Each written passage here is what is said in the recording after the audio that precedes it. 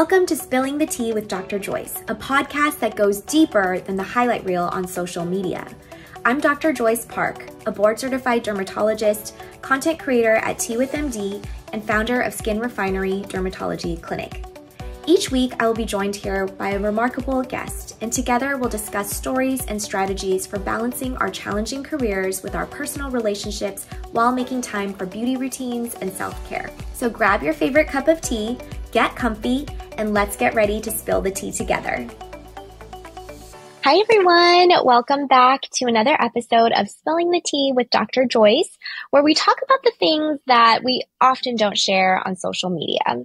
Today's guest is Dr. Lora Shahine, whom I'm so excited to have on because she is an amazing physician, content creator, educator, and also was my doctor and helped me walk through my own very challenging journey with infertility.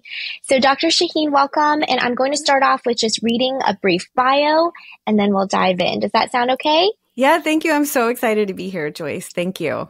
Perfect. Thanks for making the time. So Dr. Lora Shahine is a double board certified physician. She's double board certified in reproductive endocrinology and infertility and obstetrics and gynecology. She graduated from Georgetown University and completed medical school at Wake Forest University, did her OBGYN residency at UCSF, and her reproductive endocrinology and infertility fellowship at Stanford. Go Trees! Dr. Shahine is a physician of many talents. In addition to helping complete families for her patients, she's an accomplished author, educator, and content creator with over 500,000 followers on multiple social media platforms around the world. She's also the host of the podcast, very popular podcast, Baby or Bust. And this has inspired me personally to start my own podcast. So thank you so much for joining us today, Dr. Shahine. We are so excited to hear about your career, your journey, and how the heck you make everything work. Thank you. I'll let you know when I figure it out. Honestly, I think we are all figuring it out. And that is exactly why I wanted to start this podcast, because we are all just on this journey to figuring out how to balance all of our different roles and responsibilities. Absolutely. So just to start off with, I like to go back to the very beginning and ask you, when did you know you wanted to be a physician and why? Yeah, it's kind of funny. I figured this out actually when I recently interviewed my own mom for my podcast. I had her come on to chat about how we never really talked about fertility when I was growing up. And she had diagnoses that I didn't know, like endometriosis until much later in life, that type of thing.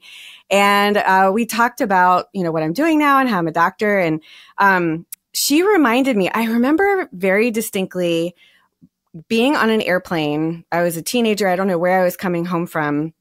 And I was sleeping and I heard the announcement like, hey, if there's a doctor on board, please come up. And I got out of my chair and I was like, what just happened? Nobody in my family is in medicine. We are all educators and entrepreneurs, and nobody has ever been a doctor or nurse, anything like that. I got off the plane. And my parents were there to meet me at the gate. This was a long time ago, different security measures. And I was like, hey guys, I figured out what I want to do. I want to be a doctor. And they were both like, they didn't tell me this. These are very good parents. But later, my mom tells me on the podcast, she's like, we thought you were joking. There was no way, because I wasn't very academically focused. I was really, that is surprising. Yes. I was very athletic. Field hockey was a big part of my life. Social stuff was a big part of my life. But academics wasn't very just interesting. I got into a great college, honestly, because of being recruited for field hockey.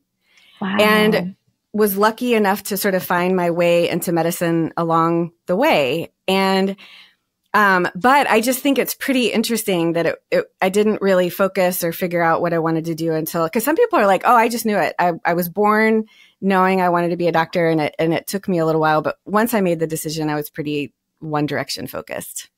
Wow. So what was it about that flight then?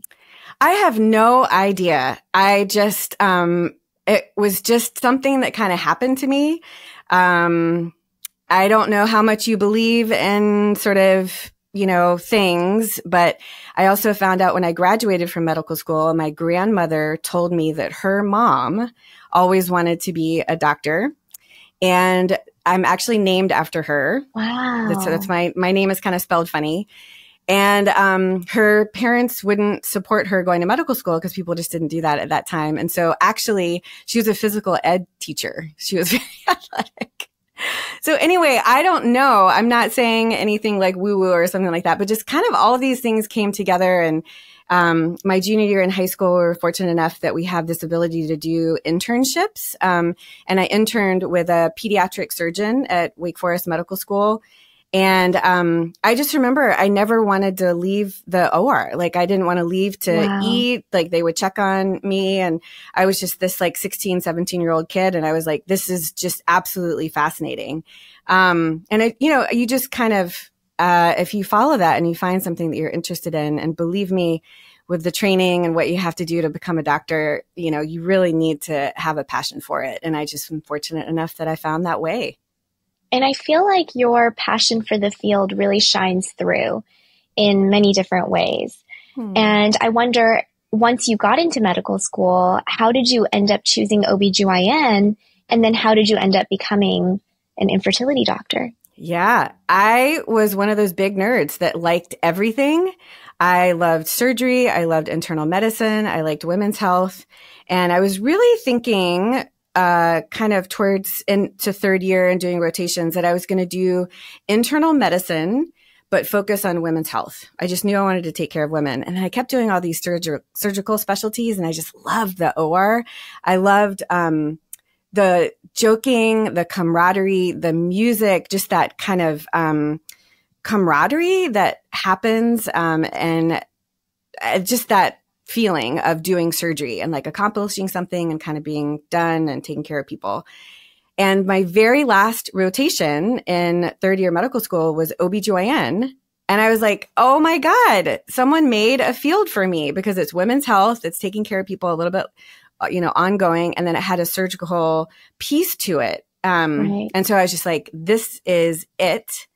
And I had no real exposure to, infertility or reproductive endocrinology at Wake Forest. At that time, it wasn't a big part of the program. This is, a really long time ago. Now it is, but back then it wasn't.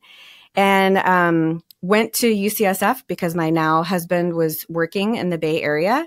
So did an OBGYN residency there and got exposed to infertility during my residency. And the more and more that I did obstetrics, this was before the 80-hour work week.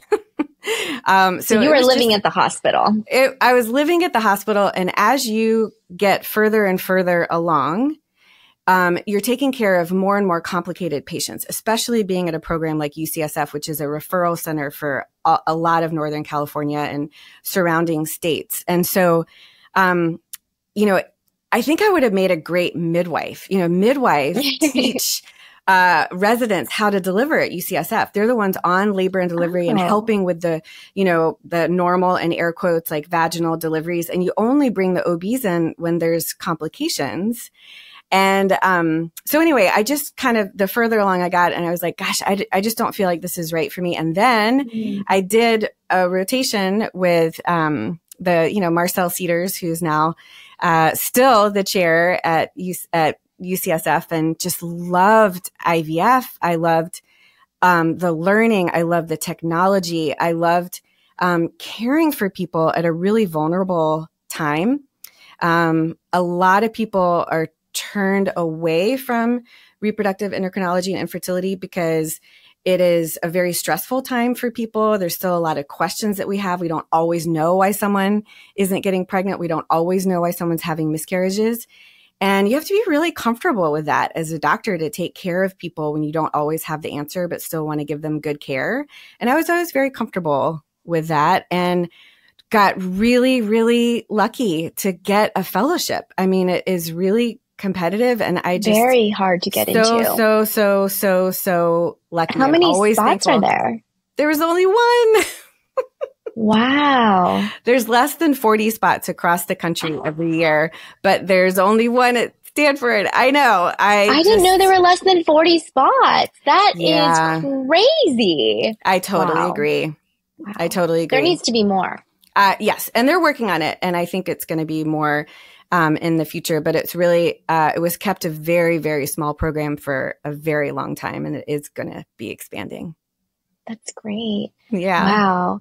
I often say that if I weren't a dermatologist, I would want to be an infertility doctor, because I feel like the science is really cool. The technology, there's such a huge technology piece to it. And it's a field that's constantly advancing. Like you mentioned, there is a lot that's unknown, which I also feel comfortable with that, because there's a lot of unknown in dermatology too. Like, we don't know why a lot of autoimmune diseases happen, or, why people develop certain types of rashes and things like that, or even why we use certain medications even. But aside from that, I think the potential difference you can make in a patient's life is just amazing and incredible. And I think there's a lot of room for education about infertility on social media as well, which is, you dominate that space. So when did you start your social media accounts, and what was the main reason behind starting them? Because you've been on there for a long time. I have. We're kind of like the OGs. And you were on before me. I really, really have admired and looked up to you for a very long time, Joyce. Thank you. So it's always about education. No question. I realized very early in my career that even though in my field, a new patient visit, I'm still seeing people for an hour, which is such a luxury. Follow-up visits are 30 minutes. Like, I really am able to talk to people for a much longer time than a lot of other fields are. But I always was ending with, oh my gosh, I have so much more to tell you. And I knew that I needed to provide education. So the first way I did it is I wrote books. So I wrote a book on integrative fertility with an acupuncturist. So looking at both Eastern and Western approaches to fertility care and how they can integrate. So if someone's just learning about fertility, I want to understand the difference between an intrauterine insemination or in vitro fertilization or IVF. That's called planting the seeds of pregnancy. And I was like, that is so great. And we self-published through Amazon. It's called Kindle Direct Publishing, because I could print it and give it to my patients. So without going through a publisher, I have a lot more control over the information. And my goal was to always to be able to give something. So, back when we used to see patients in person, we would just hand it to them. And now we will, ship our patients books if they want to read it. And then the same thing for miscarriage. So there's so many misconceptions, so much misunderstanding about miscarriage. And so that book is Not Broken, an approachable guide to miscarriage and recurrent pregnancy loss. And it's for, my patients, because I'll spend an hour saying, okay, these are all the tests that we're doing, and this is what we're going to do with them. But they can't retain that, Yes. And I can speak from personal experience. It's very hard to retain any information. It is. And I've been a patient too. And I really appreciate, you're trying to dump, not in a negative way, but you're trying to imbibe all this knowledge, and you just can't retain it. And so I was able to self-publish that and, again, give it to patients as a resource. And so I felt like, gosh, these books, I didn't publish it with a publisher. There's no way to market it. And so to answer your question, I got on Instagram in order to get the word out about my books. And so what I used to do is I would, another passion of mine is traveling. So I'd always take a copy of my book with me and take pictures like in front of like the Eiffel Tower or Big Ben. And I did this thing for a year where I would just leave books in different places around the world. And I don't know, it was just like a fun little thing. And then I really started paying attention to Instagram and how it was an incredible way to educate people and reach people in a different way and connect with colleagues like you and other fertility doctors. And I know you've talked to other doctors on your podcast about this, but I got a tremendous amount of pushback and real just harsh words about this in the beginning. But I just persevered because I knew, like, you get these DMs from people and they're just like, oh my gosh, thank you so much for breaking it down and, teaching me something that I've been trying to understand and kind of in a different way. And so it's really morphed since then, but it's always been based in education. And you do such a good job of it. I've watched your content across all the different platforms. YouTube, I've listened to your podcast. Obviously, I love your short form content on Instagram. And I feel like you were one of the first doctors to get on TikTok back in 2019 or 2020 when the world was shut down. How did you know to go on this app, which at the time was like a kids dancing app? Totally. Like, how did you decide to do that? Well, I've always been open to everything. So if something's coming along, I'm like, sure, I'll get on Clubhouse. Sure, I'll get on, Matador. I'll try all these things. And, I have older kids. They're now, in middle school and high school. And I remember very distinctly, I was at our ASRM medical conference. It was October 2019. I was in my friend Natalie Crawford's hotel room. We were getting ready to do an Instagram Live. I was like, Nat, have you heard of TikTok? And she's kind of like, oh yeah, and I'm like, I think I'm going to make a TikTok. Took me 2 hours to make my first TikTok because there were no how-to videos or anything. And I remember at the Instagram Live, I was like, hey, I'm on TikTok and I just made my first video, go check it out. And, oh yeah, definitely a lot of heat for doing that. But prove me wrong, but I actually do think I'm the first fertility doctor on TikTok. And I just had fun. And especially in the pandemic, oh my gosh, Joyce, being in medicine during that time, I mean, we all still have PTSD from that, but it was a way to connect with other people. Doing dances. I remember I did the Renegade when I got to 100,000 followers because I just did this bet with my kids, and it was so painful to watch, but I don't dance anymore. But, I'm sure I've had a lot of fun. I used to dance too. And that's when I got on it, was mainly just to entertain myself, honestly, because I was at home on maternity leave when TikTok got big. This was 2020. Like January or February 2020, I just had my baby and I was at home and I was like, I need some type of creative outlet that's also fun for me. And so I've always liked dancing. I'm not good at it, but I love it. And so I was consuming all this content, watching all this fun choreography that was being done by literal teenagers. Right. And so I would do the dances. I remember doing the Renegade dance and all the other popular viral dance challenges, and then just putting skincare advice on top of it. Yeah. And the potential to go viral on TikTok was just eye-opening. I mean, I soon surpassed my Instagram following, which I had been working on Instagram for 7 or 8 years. But with TikTok, it was just that. Yeah. And that really showed me the potential of just how many people we could reach and how much education you could put out and really reach people where they wanted to be reached. Absolutely. So it was very eye-opening for me.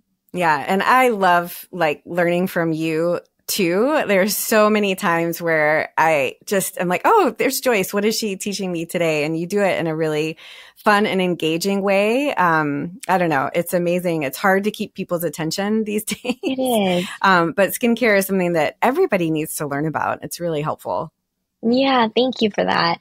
I am glad that there's so much interest in skincare. I feel like there's never-ending topics that I could cover. It is difficult to try to keep people's attention or to capture viewers' attention in a very quick way, because I feel like social media has changed a lot and how we consume content has changed a lot. And so I'm constantly trying to figure out where I fit into that space and how I can give information in this digestible way that is still kind of fun. And you and I were talking earlier about how we're kind of at a crossroads about where we're figuring out what we want to do and where we want to focus our time in social media. So for you, because you're on so many different platforms, what types of content do you enjoy? Is it long form? Is it short form? Is it podcasting? Where do you want to focus your time? Because you're obviously busy. You have a thriving practice. You have 2 kids. You're busy and you travel a ton. So where do you see yourself going with social media? Yeah, that's great. I think you hit the nail on the head, is that it's constantly changing. And the only way that anybody would kind of stick around is if they're curious and interested in experimenting and kind of trying new things. And so it's definitely changed over time. Like I used to be very focused on Instagram, then I really focused on TikTok. And right now I am really enjoying YouTube and my podcast. The podcast is an incredible way to connect with people. Like you and I were talking, like we need to get together socially, like outside of recording a podcast, but like this is the way sometimes I'm connecting with people I haven't connected with a long time. Like, hey, come on the podcast, let's catch up. And it's a way to get into a deeper discussion about things that really are very important beyond just a 60-second clip. Like it's fun to do those, and it is interesting. And I'm curious about hooks and like how to like look at watch time and stuff. But if I really want to dig into a topic and learn myself, it's got to be in a longer form. And, reconciling a lot, especially in this political climate and threats to IVF. And, I was a biology major in college, but a theology minor because I was so fascinated with the integration with religion and science and how you reconcile those things. Like, I can't get into that in a 60-second TikTok, but I can really delve into the podcast. And then YouTube, one thing that I would just say is like, I really wish I'd got on it sooner. I was so intimidated to start on YouTube because I had been on Instagram for so long, or I was one of the first doctors on TikTok. Like, I'm like, okay, I got this. And it got really comfortable and kind of easy.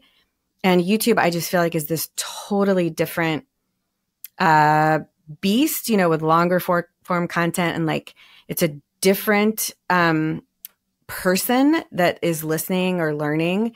But what I've really understood now is that if you're really trying to educate people, people are going to YouTube to learn. I feel like they're often going to Instagram to be a little bit entertained, or same thing with TikTok. But if you truly want to learn about a topic, and if this is all about education, you're going to go to YouTube. Like you need to clear out a drain in your, house. Like you're going to go to YouTube to look that up. You're going to have a hysterosalpingogram, which is a fertility test to make sure the fallopian tubes are open. You're probably going to go to YouTube to learn more about it. So I would say more not leaving alone any things that I'm doing right now, but just really focusing on YouTube and the podcast because it's bringing me a lot of joy. I think that's the important thing, is focusing on what brings you joy, because oftentimes I feel like I have to do all these things because there's so many opportunities. And if I don't capture one of them, maybe I'll be left behind. Like, I also wish I got on YouTube earlier. I only started on YouTube in 2022. So kind of late, like way later than all my other platforms. I had attempted a few YouTube videos when I was in residency, but back then I had no idea what I was doing. I was like trying to edit the videos myself, which was a mistake because I don't have time to edit long form videos. And I started in 2022, kind of with some urging from some of my colleagues who have YouTube channels. And it is so much work. Like, it is more work than creating short form content by far, because I have to spend a lot of time researching topics. I read a lot of peer reviewed literature to make sure I can back up everything I say and list all the references and prepare all the products I'm going to talk about. And it's just a lot more preparation than making short form content. But like you mentioned, I feel like I can get much deeper into topics than I can on short form videos. And so it's a labor of love, I will say. Yes. YouTube is a labor of love, and it is slower growing. So sometimes you don't get that dopamine hit that you get when a video goes viral on short form platforms, but it's kind of like a slow and steady burn. So I think I also want to continue to spend time on YouTube. I'm still figuring out my groove with the podcast because it also is very time consuming. And I think I mentioned to you earlier, I think I'm just, instead of holding myself to this standard of I have to publish short form content 6 days a week, which really is becoming unsustainable. Absolutely. I think I can just do 3 times a week. I think that is actually fine. I don't think it'll make a difference. So I think it's letting go of some of these artificial kind of schedule guidelines that I set for myself and just giving myself some grace and focusing on things that bring me joy. Exactly like you said. Yeah. And giving yourself a little bit of a break from that sort of goal of 5 or 6 times a week. You might even find that after a little bit of a break, you find yourself more creative. Like whenever you feel like, oh my gosh, I haven't done my, 6th post this week, and you're just doing it to do that post, that I feel like that's when the burnout comes, Right. And because when inspiration strikes, then it's a lot easier to film and you're like, oh, I'm having fun again. Yes. Yeah. And I just think what I have sort of felt is there's such a longevity to content on YouTube and podcasts, whereas on TikTok and Instagram, even when you post something that's wonderful, it doesn't get to all of your followers. It has a very short half-life. And there are videos that I put on YouTube, 2 years ago that are now just starting to kind of pop off. And so you do have to be more patient, but I think it's worth it in the long run if you enjoy it. Right. It all goes back to that we should do things that bring us joy. And one of the YouTube videos of yours that I watched was when I was starting my intramuscular progesterone shots, and I was having a lot of trouble with the progesterone in oil. Yeah. I think it was the sesame oil. I was having like weird allergic reactions to it. But I watched your video initially to figure out how to even do this shot, because it's crazy that we are doing this at home. Totally. I mean, I'm a doctor, so I'm like, okay, I'm at least a little more familiar with, drawing up the medication and syringes and all of that. But my husband was the one administering the shots, and he's an engineer. Yeah. So, I mean, more power to him. He did a really good job with the shots. But I remember watching your YouTube video about that. And so your content is, it's very, very helpful. And YouTube is very searchable too. So it's like people go there to search for things that they want to learn about, exactly like you mentioned. So there are so many things I want to talk to you about. Sure. I feel like you mentioned several things in the past few minutes that I want to dive a little bit deeper into. One of them is, so you had a theology minor, and I wanted to ask if you are religious, if you were brought up religious, if you are currently practicing any religion, and how does that tie into your practice as a doctor? Yeah. Awesome. I have a strong faith, but I don't practice a certain religion. My dad was a Southern Baptist. And I don't know if you know, but like a month ago, the Southern Baptist Convention passed a resolution that conceiving with IVF is immoral. Yeah, goodness. I'm from the South.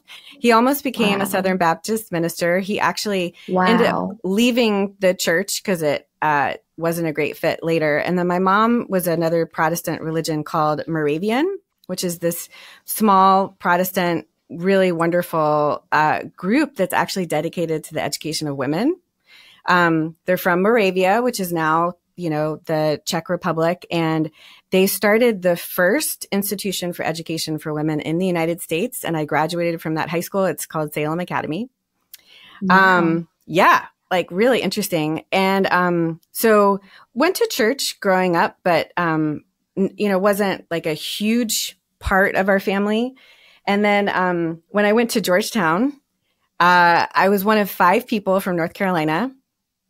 And let me just tell you how little I know about the Catholic religion. The very first, I'll say it's a day in the spring, we were walking around campus and all my friends had like dirt on their foreheads. I was like, guys, what is this? They're like, oh my God, Lora, it's Ash Wednesday. Like we went to mass this morning and I was like, what is Ash Wednesday? So I just am like curious and open, but I just think it's really funny that I went to a Catholic institution. I didn't even know what Ash Wednesday was. But that school is founded by the Jesuits, and Jesuits are one of the most curious and highly educated group of people in the world. Like the amount of study and actual focus on learning that they have to do in order to become a Jesuit is incredible. And I just kept taking all these classes with Jesuits because they're just curious. They're curious people. And that's the thing, is we're constantly learning. And they're the ones we sometimes have class, like, and yeah, oh no, anyway, I probably shouldn't say this on the podcast. We sometimes have class at the bar, the Tombs, which is like in Georgetown. And, we were all of age, but like, just kind of like sitting around and really talking about things. And, some of the strongest arguments I've heard for really controversial things, like for abortion, for a lot of things, have come from Jesuits, because they're able to look at the big picture. And I think that right now there is a really huge tension. Obviously, I'm trying to use my words carefully, because I can actually see both sides. I can see people being very strongly for protecting, children, but really getting in the way of medical care, because truly just not understanding that sometimes terminating a pregnancy really needs to happen for a lot of reasons. And when you're trying to make this decision outside of a medical situation, making it with laws and politicians, that you just lose the nuance. And so it's amazing that this curiosity, this learning has kind of come full circle. And now, I really am trying to educate and teach, truly to try to just protect access to family building.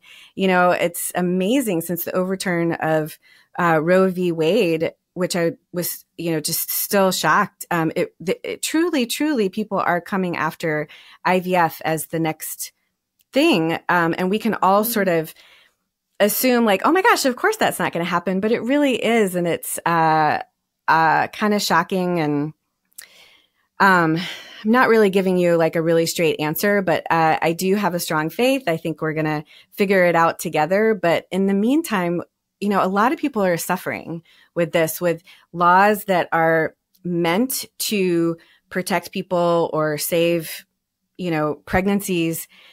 There are women who are not able to even, get treatment for a miscarriage that is highly desired. They want to have a family, and then they're not getting treatment, and they're honestly suffering medical consequences. So I'm not sure how deep you want to get into that, Joyce, but definitely something that I think about very deeply, and it's top of mind, of course. Yeah, no, thank you for sharing. I know it's a difficult topic to talk about in today's environment. And I was thinking about it also in the context of IVF, because recently I've been sharing more about my own journey with infertility and going through IVF. And someone reached out to me through DMs and said that they were struggling with deciding to go through with IVF because of their faith, because they felt like they didn't want to go through IVF and play the role of God, basically. Oh, yes. And so I just felt like, for me, I am a Christian and I also have a very strong faith. And I think even going through IVF, there is so much unknown and there's so much that's out of your hands. I didn't realize this before going into it. I honestly had thought before going through IVF that you just go through the steps and then you get a baby. And that is just not the case at all. I've had so many ups and downs where I did go through all the steps. My first cycle, I didn't get any embryos. My second cycle, we got embryos, but then the transfer didn't work. And so what I wrote back to this person was that even if you go through using these technologies and go through the procedures, I still think it's up to God whether or not it succeeds, because so much of it requires a leap of faith. And I remember having to lean very heavily on my faith through my own IVF journey, because as someone who always expected positive outcomes if I put in the work, this was just something that I completely had no control over. And that was very hard for me to accept. But it was also a very humbling experience. And I think it really made me realize that some things I just need to let out of my hands and put it in God's hands.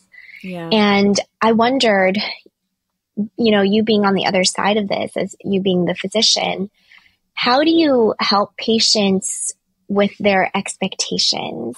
How do you help them manage their expectations? And how do you help them through sometimes what might be disappointing outcomes? Oh my gosh, absolutely. There's so many things that you brought up that I want to talk about in what you just said. First of all, I very much appreciate your sharing your story because it helps people feel less alone. I appreciate your sharing your faith. I feel like in this, environment, like it's just, anything that you share, people are going to have judgments about. But I love that you have a faith. I love it when my patients talk to me about it. One of the things that I really learned in my studies and theology understanding, and then what I've learned in just life, is the closer we get to understanding something, the more we realize that we don't know. And I see it every single day in my practice. A gorgeous, embryo doesn't implant, or an embryo that is fragmented and doesn't really look that great, but it's the only one that we have, turns into a beautiful baby. An embryo that's been chromosomally tested, which is the most common cause of miscarriage, that patient gets pregnant, but still has a miscarriage. Like we still have so much to learn, and you have to be comfortable. It's what we talked about at the beginning of the interview, how I'm comfortable sitting in the unknown and giving people compassionate care, even if I can't always promise a baby, or with every single transfer, there's never going to be 100% success. And I do talk to people about their faith. And I talk about, like, if they're thinking about doing IVF, we talk about, hey, there might be more embryos available than you feel comfortable transferring. We can freeze them. And that really it's a wonderful thing, because if you aren't successful with your first transfer, we don't have to go through the egg retrieval again. You can just transfer another embryo. But how do you feel about having frozen embryos? How do you feel about maybe having more embryos? And if someone says, hey, I really feel uncomfortable with that, like that's one of the reasons I'm really reluctant to do IVF, even though my fallopian tubes are blocked or we have very little sperm, like they need IVF to conceive, I'll say, great, we don't have to fertilize all the eggs. We could just fertilize a certain number of eggs to create embryos. And the rest of those eggs we can freeze as eggs, because most people feel more comfortable discarding eggs than embryos. And that's why when people are coming after IVF or trying to take that option away as a moral injustice, or the way the field is treating embryos, I feel like the fertility community cares more about embryos than anyone. And you don't have to throw out the baby with the bathwater. You don't have to completely remove access to IVF in order to still be respectful. And so I will bring that up, and I will talk to people about, hey, ethically, what do you feel comfortable with? And we kind of go there. And I have many patients that I think that my patients who are Catholic have the strongest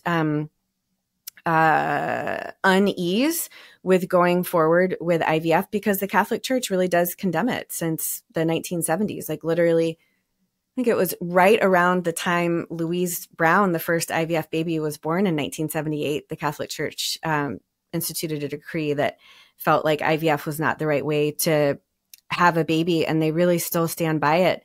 But I will tell you, I've had people who have talked to their priests and been really open about, this is the only way that I can have a family. I've tried to adopt. I've tried to do all these other things.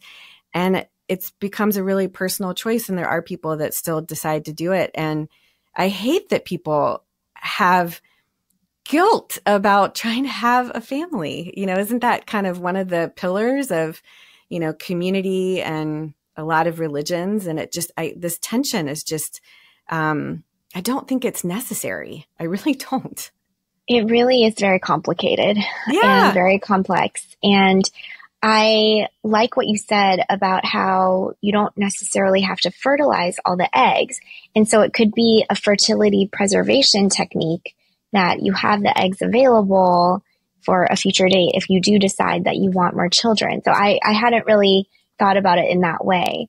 But that's so amazing. And I think it's really wonderful that egg freezing is also becoming more widespread, that there's more people who know about it, because I feel like for women in medicine or any other really demanding field or profession, oftentimes we're so busy trying to get ahead in school, internships, job, whatnot, so that a lot of times our most fertile years are spent hustling at work. No question. And we may not have time to find the right partner or have time to get pregnant and have kids. And yeah, the timing is just tough. And so having this technology available that you could have it as a backup option is great. And I don't understand why we have to take it away. I know. Yeah. I mean, egg freezing, I'm just writing about it in my newsletter this week. Like, there's an excellent article in the New York Times. Like, is it a, feminist dream or a Silicon sort of Valley fantasy, right? Like, it's amazing. And believe me, if egg freezing were available when I was in medical school, I would have absolutely done it, because I too struggled to have my kids, because I absolutely put my family building on hold until I felt like it was right and kind of after my training. And, that's why there's many reasons, but I think that's why more physicians are infertile than the general population. General population 1 in 6, physicians 1 in 4. And, but I also feel like it's kind of a patch. It's not the solution. The solution is finding a way for people to have babies when they're their most fertile. And this is a pretty controversial thing. Like, most people are like, oh no, egg freezing is amazing. And here I do egg freezing every day. Yes, it's amazing. It's wonderful. It's great. But I really think deeply about how there's a whole generation of women that, first of all, were not educated that fertility changes with age. They were really encouraged to have it all, in air quotes. But that means, focusing on your career and then hoping your fertility is still okay. And by the way, when you're ready to have a baby, there's no maternity leave, there's no child care, there's no support. So it's just this, we're having a little bit of a moment, I think, in trying to figure out, like, what does it mean to have it all and sort of at what cost, Absolutely. I used to think having it all was the goal. Mm-hmm. And then I quickly realized that just sets you up for disappointment. It sets you up for failure, really, because no one can have it all at the same time. Exactly. There is no way that you could work in clinic all day and be a stay-at-home mom and do all the stay-at-home mom things and be home for your children all day. Like, you can't be in two places at once. And that actually brings me to the next topic, which I wanted to ask you about, which is, how do you find balance between your demanding job? I know that being an infertility doctor, you're on call as well. And sometimes you work weekends, right? Mm-hmm. So how do you balance that with being a wife, being a mom, finding time for travel, and finding time to fill your own cup? Like, what does your village look like? What kind of help do you have? How do you make it work? Yeah. Well, the word balance is a misnomer, because like you said, it's never all completely balanced. And you do have to make choices. At certain times, you really need to focus on, career, or you're on call. You got to work, you got to come in. And then, there are times where your family just absolutely needs you. And there is no secret except trying to get as much help as I possibly can, being humble about what I can and can't do. And at the end of the day, what is my priority? My priority is my family. So I love my job. I love the women that I work with. We have the most incredible practice here in Seattle. I love the social media. I love the podcast, that creating content brings me joy. But at the end of the day, if somebody in my family needs me, that's where I'm going to be. That comes first. I think having a lot of help, I don't have family in the Seattle area. And so we've always had a nanny or a household helper, because my husband has a very demanding job at Microsoft, and I have a very demanding job as a doctor. I've always worked 4 days a week. I've always had a day out of the office to do a lot of things you just kind of need to get done during the week, doctor's appointments and, exercise and things like that. And then it allows me, when I'm not working on the weekend, to focus on family time. So that's been a big help. and then just really working with an incredible group of women that have the same values that I do. Like, yes, we want to work, we want to provide this incredible care, but we all want a day during the week where we do stuff. We all agree that family time is extremely important.